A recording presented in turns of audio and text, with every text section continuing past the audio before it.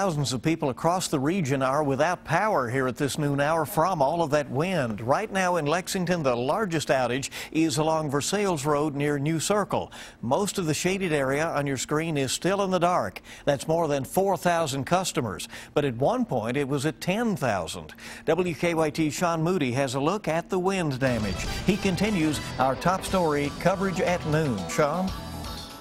Well, the winds have calmed down. Shortly after 10 o'clock, it was a real mess out here. Firefighters say it could still be several hours before traffic is back to normal. Bluegrass Airport recorded a wind gust of more than 50 miles an hour around that time. This is just a couple of miles downwind from there, and those winds brought down some tree limbs, which then knocked down a power line running across Versailles Road. Police said the lines were still active, so it created a pretty dangerous situation for drivers. They got the road shut down and diverted traffic while utility workers made their way out here. Now, according to the Kentucky Utilities outage map, there are several thousand people without power across town. Firefighters say it could take a while to repair this line.